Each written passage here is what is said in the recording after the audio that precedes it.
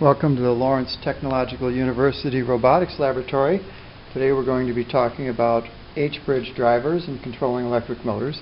The reason is we have these older robotic arms.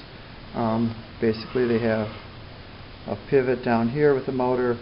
There's a motor that controls this joint on the, that's this motor through this gearbox, a motor for this joint, a motor to control the angle of the gripper, and then another motor here. They're all DC motors, and we need to be able to run them in both directions at various speeds.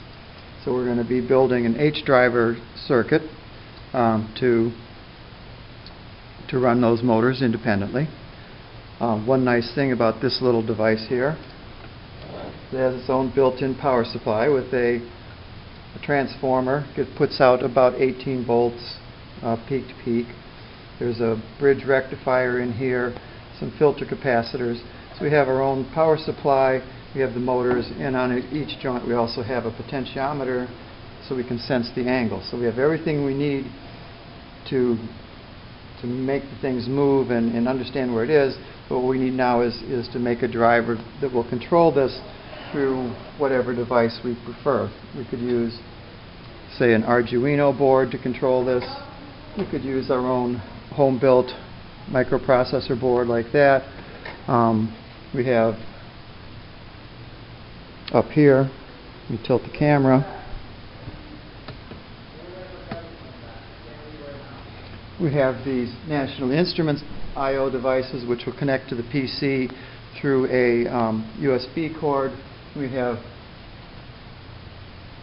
digital inputs, digital outputs, or analog inputs, analog outputs, digital outputs that we can use to control our boards, and it'll all work from a PC using the Labview. So to start out with, we're going to talk about what's inside a DC motor, how it works.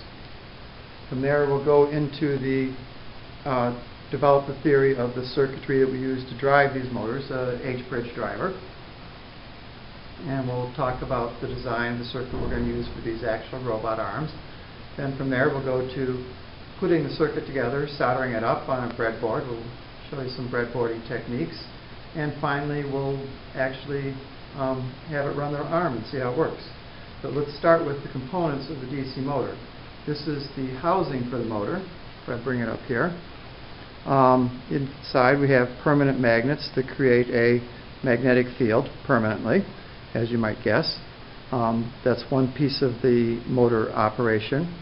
Another piece is the armature, which fits inside this permanent magnet. And the armature is essentially a rotating electromagnet. It has the iron cores and then the windings around each segment of the core. And these windings are connected to a segmented copper piece called a commutator. And then the power gets to the commutator through these brushes here, which, if I can spread these without my fingers getting in the way, you can see those two brushes here and here will rub on the commutator, and as they rub on the commutator it charges portions of this.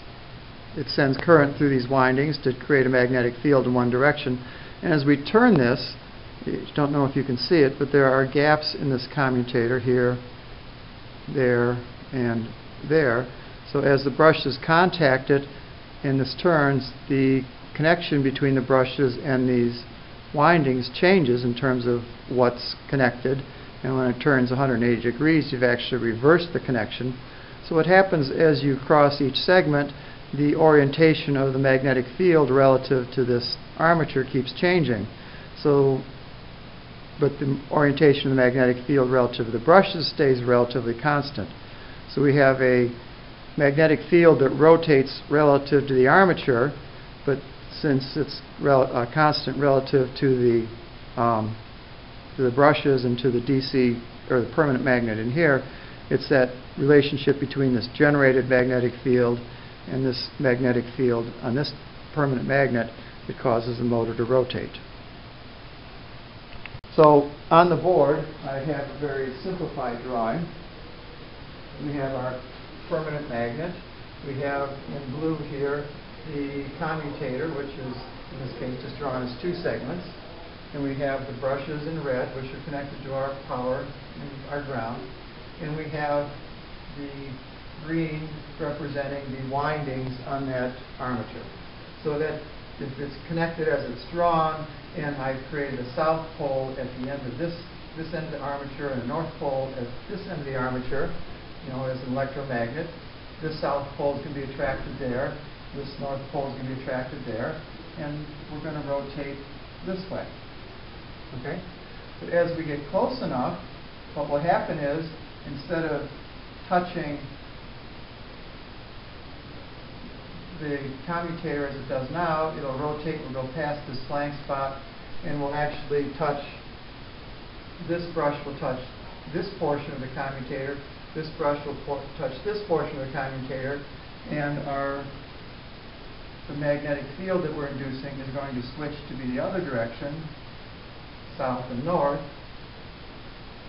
But since we've already passed this north pole, and this is past the south pole, it'll keep rotating to go to the next position.